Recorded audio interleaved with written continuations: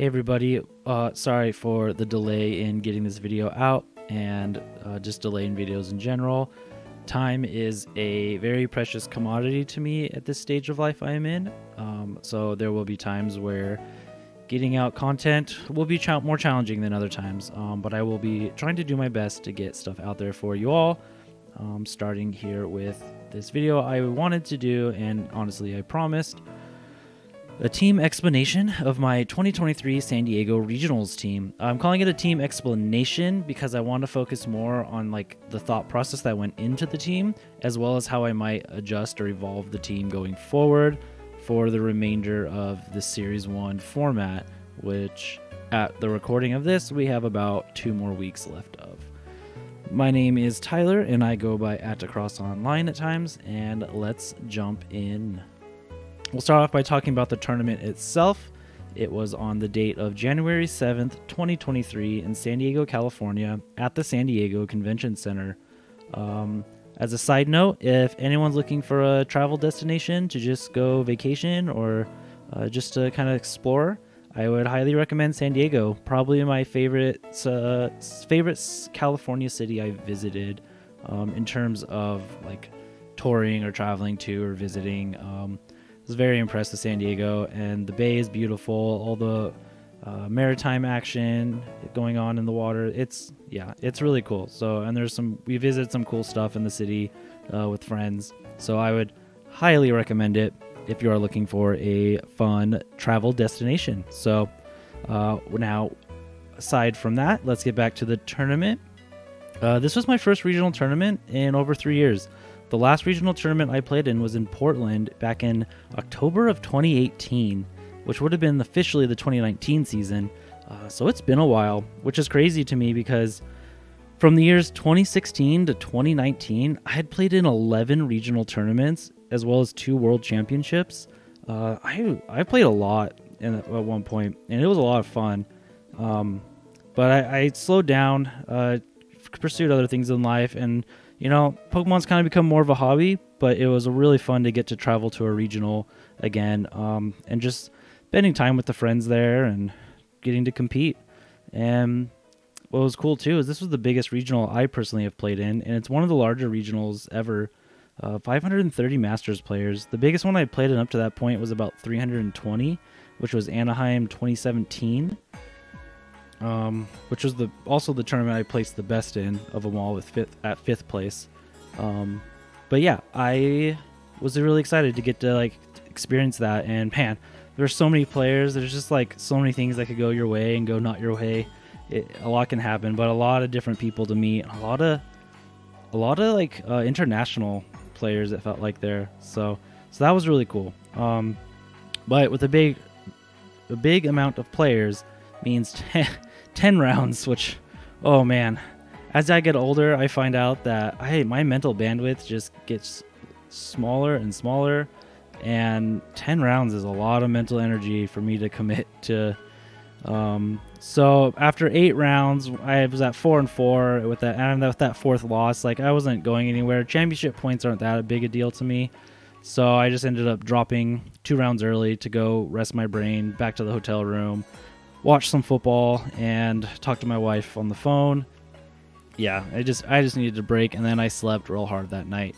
So, yeah, there's one thing I can always tell people about going to a tournament, man, prepare your mind, prepare your mental energy well, and that involves being physically healthy the night before and the day of. So, yeah, not my best finish, which I was bummed about, but it was fun to compete. Like I said, it had been a while. I've finished way better before.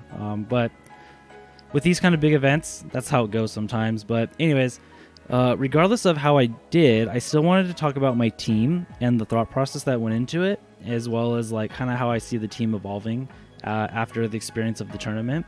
So let's jump into that, where it ended up starting off with Skeledirge. A friend and I were talking about Skeledirge a lot because we just wanted to have a really strong answer to Dondozo, and I found that Skeledirge could typically deal with Dondozo by itself, and with the Fairy Tera typing, it kind of could deal with almost any Tera type that was common at the time.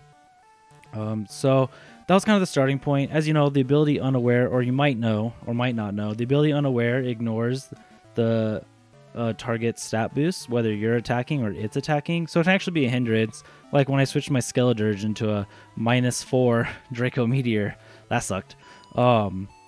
So that's why it kind of has a good matchup against Dondozo. It ignores its defense boosts, special defense boosts specifically, and you ignore its attack boosts.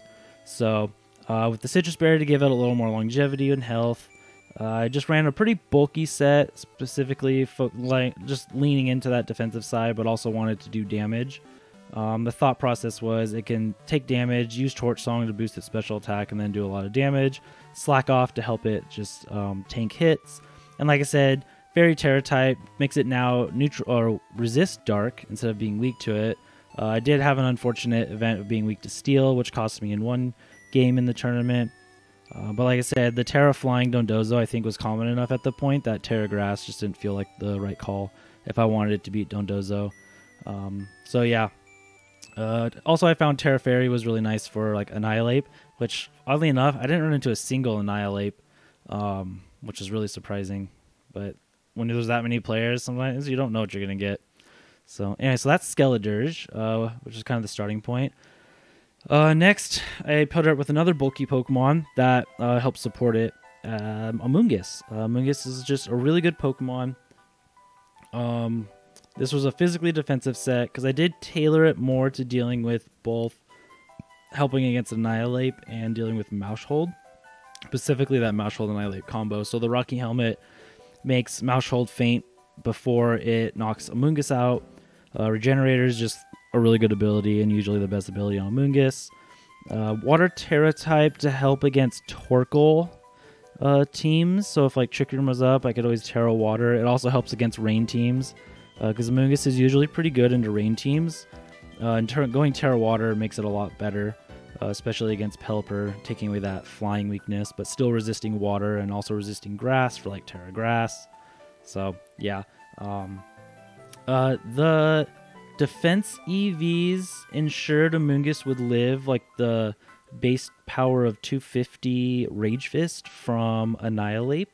So if I came up against an Annihilate that was next to like a safety goggles Maushold, I could Rage Powder the Rage Fist and then next to my Azumarill, which would usually knock out a pretty bulky Annihilate. So that was kind of the point to that. Spore, Rage Powder, Pollen Puff, pretty standard. I really like Pollen Puff on Amoonguss. Really good for helping things with longevity. I originally was trying out Toxic because I just wanted like a nice clean answer to beat Bulk Up, Annihilate.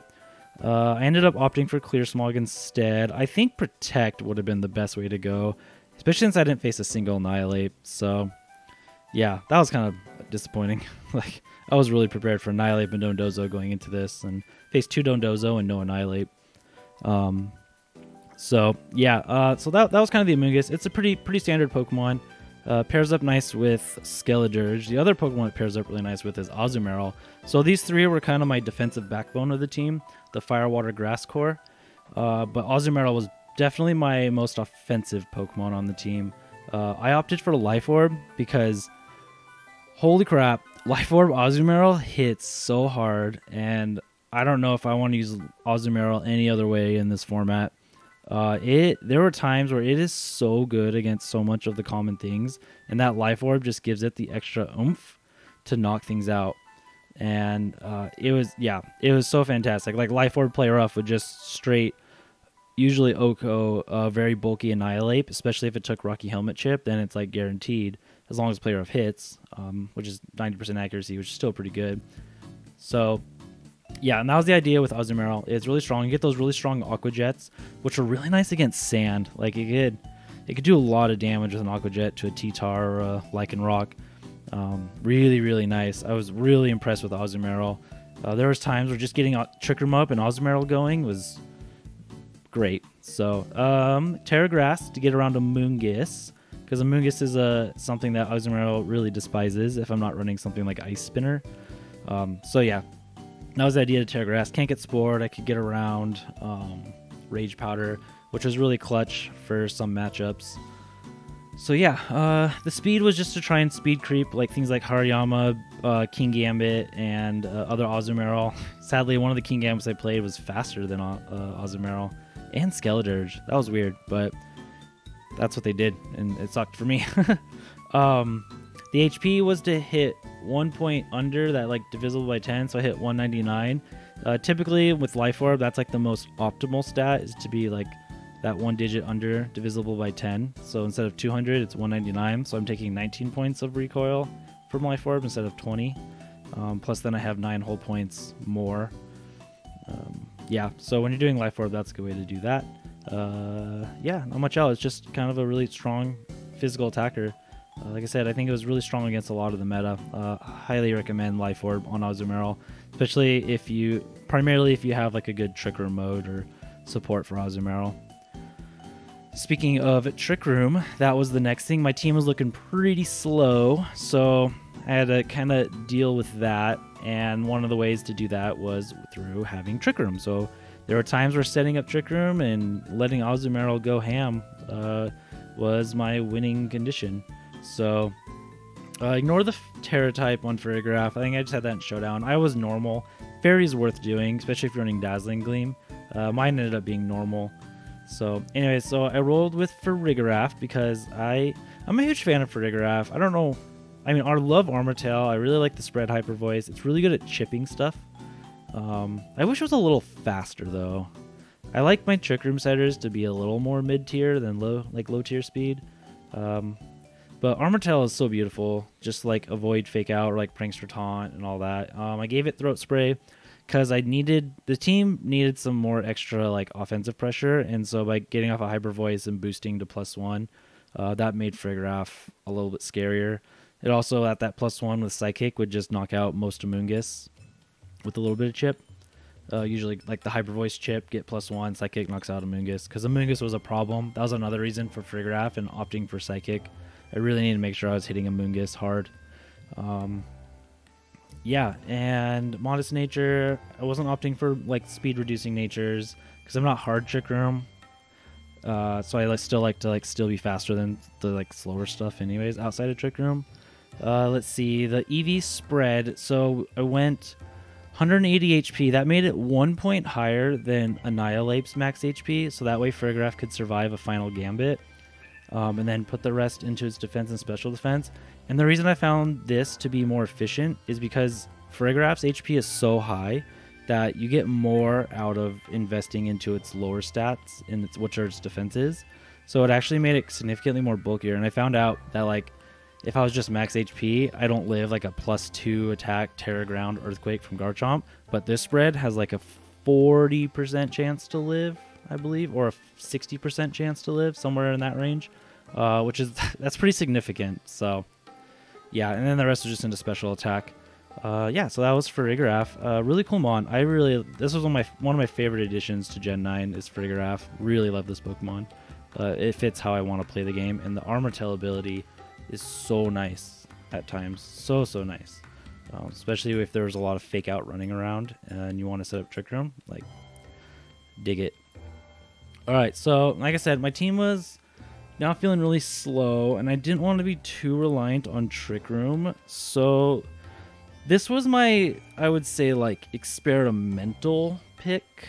Not the Pokemon itself, but the item choice. So I wanted Hydreigon because it's just a really solid Pokemon, and it really really benefits from terrestrializing in this generation. So I chose Hydreigon because it's a little bit speedier, but what I was finding was something like Meowscarada was really annoying to lead because it was hard to lead into. So I was like, I'm going to try Scarf Hydreigon because it gets U-turn. And I saw that if I ran something like a mild nature, so I'm not lowering my attack with a little bit of attack, something like Choice Band Meowscarada just gets OHKO'd by U-turn because it's 4 times effective, which is really cool. And there were times where like going Terra Fire Heat Wave with that Scarf late game was really nice. So yeah, I had mixed results overall with Hydreigon. On ladder and best of 1 with not open team sheets, it was definitely fared a lot better, and I knew going into the tournament with open team sheets it wasn't going to be as effective, but I still wanted to see nonetheless how it was gonna do. Plus, I gotten pretty comfortable with it. But yeah, I would say it's nice for players to see that Scarf and feel the pressure from it. But losing that surprise aspect hurts it as well. So yeah, like I said, I had pretty mixed feelings about it. It definitely did what I wanted it to well, but then there were a lot of moments where I found myself wishing I had the ability to change my moves. Yeah, so like I said, it was my kind of my weird experimental choice. I'm not sure I would stick with that. And anyways, but otherwise, yeah, Hydreigon, just a really strong Pokemon, really good at Tera. And that was the idea with this one. Just I wanted some more speed with it. And then finally, this one ended up being my biggest toss-up. Originally, this was Sash Pomote, which I liked because I liked having the fake-out support. However, again, this team didn't put on immediate pressure very well. Plus, I felt like I wanted something a little bit faster and a little more supportive. It's hard to say, like, Pomote can do a lot of damage and be supportive, but Maushold I think can do it better overall. So I ended up trying out Maushold. Follow Me is really good, and Population Bomb puts on a lot of pressure. There were some matchups where I could like Farigiraf Maushold, and it just gave me so much flexibility with what I could do.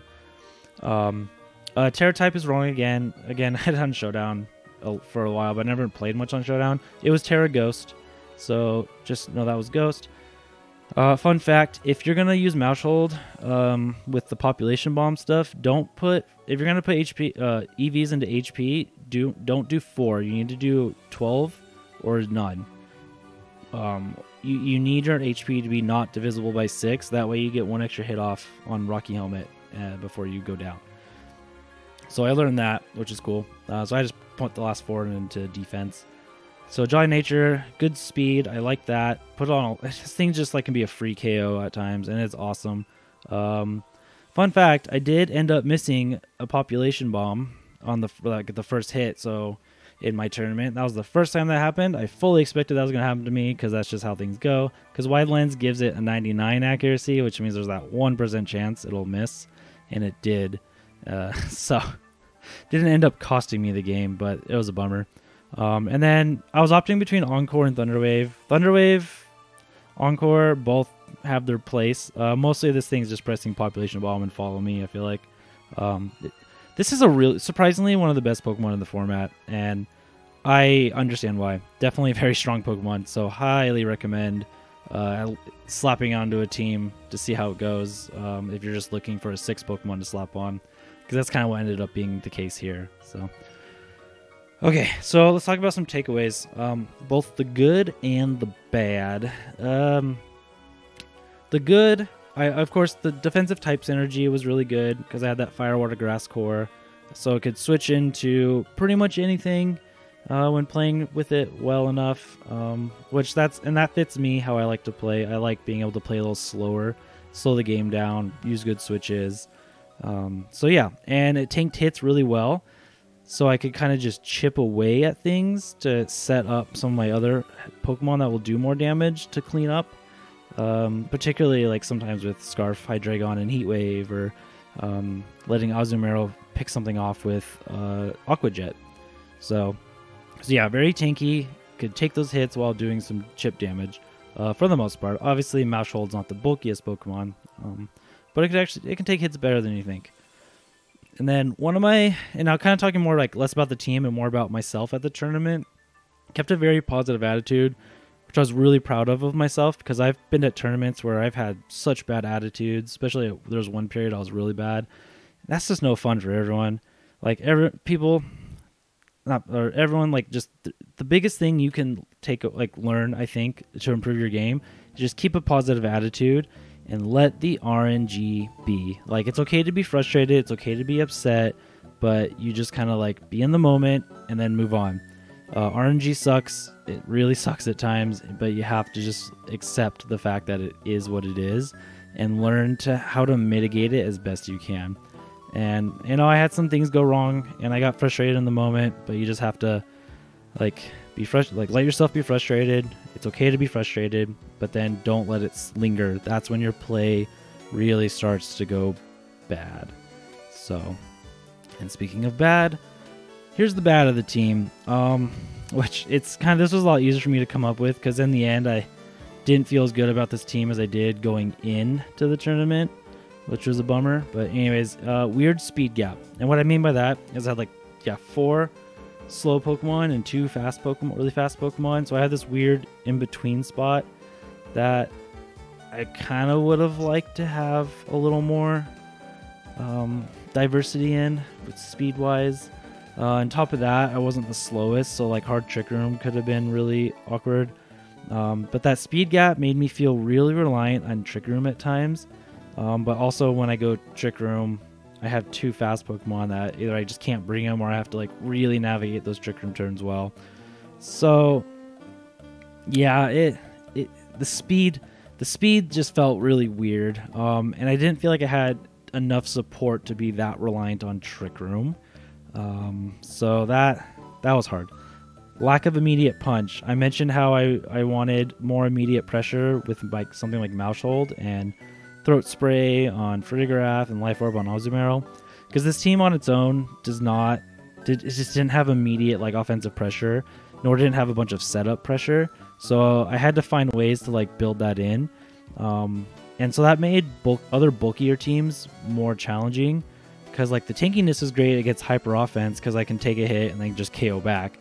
Because I have enough offense to deal with non-bulky teams, but there were some really bulky teams that, man, it could get really hard. I found out that Garganacl was a really scary Pokemon. That Pokemon does not get KO'd easy, especially like that Tera Poison set that the champion of the tournament had was super cool. So yeah, so that was a problem. For sure. And then personal side on the bad things, definitely didn't get enough sleep. I was tired going in, which is not usually a good thing. But the biggest thing was like 3 rounds in, my head just started hurting the rest of the day, and I developed brain fog, if you guys know what I'm talking about, where my brain just feels fuzzy and I can't think straight. It was really weird, and that's why I dipped out after 8 rounds. My brain was fried. And I went home. I went back to the room, rested, and I slept like the dead that night. And I felt so refreshed the next day. I was like, man, I wish I was playing the tournament today. It just goes to show the very big importance of taking care of your body. So yeah, so that's the good and the bad. So the lessons from using the team is gonna lead into an evolution of the team. So here's the 6 Pokemon as it was, and I'm going to, rather than use this for some episodes of Terrestrial Tactics, as we close out Season 1, I'm going to make some changes that I want to try out.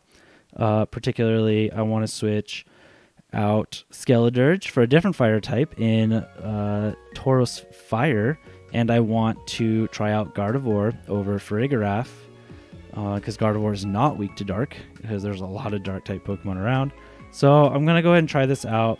One of the things, so with Gardevoir, I want to use this, set something like this to try out. Trace is really cool, because that actually itself kind of is a check to Dondozo, because I can just go in and Trace unaware. And then Moonblast does a lot of damage, and I still get Trick Room Setter, and Gardevoir's faster than Frigoraph, which is really nice. Tauros, I want to try out here because it's faster, it's still a fire type, plus I add a little bit of Intimidate to the team, and Will-O-Wisp, so this will help against physical attackers.